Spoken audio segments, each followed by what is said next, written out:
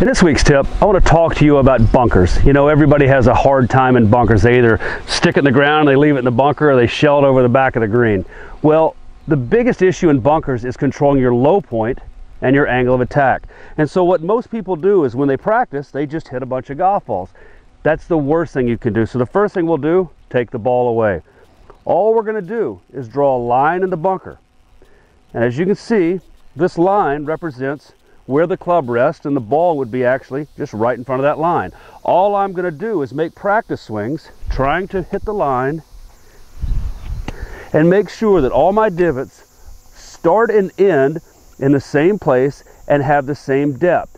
If I take these practice swings and a divot's back here and here and here, and one's really deep, then all of a sudden I'm going to have a hard time hitting the ground the same place twice, and I'm also going to have a very hard time at how deep I'm going into the sand.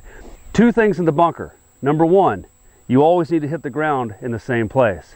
Number two, you always need to go the same depth. So if you can work on your angle of attack as well as your low point control with this little line drill, you're going to be a whole lot better in the bunkers.